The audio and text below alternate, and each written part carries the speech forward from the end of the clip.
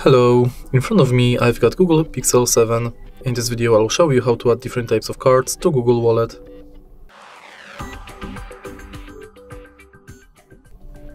In the beginning, let's enter our wallet. And now, tap Add to Wallet. Focus on Transit Pass, Loyalty and Gift Card. Firstly, let's select Transit Pass, and if you are able to find your transit way, select it. You'll be redirected to a website where you have to finish the inside form. Now let's select Loyalty and select loyalty card you would like to add, for example, Payback Poland. Now you can scan your card or enter details manually. Tap Add to Wallet and it's done. In the end, let's select Gift Card and simply select shop you would like to add your gift card to.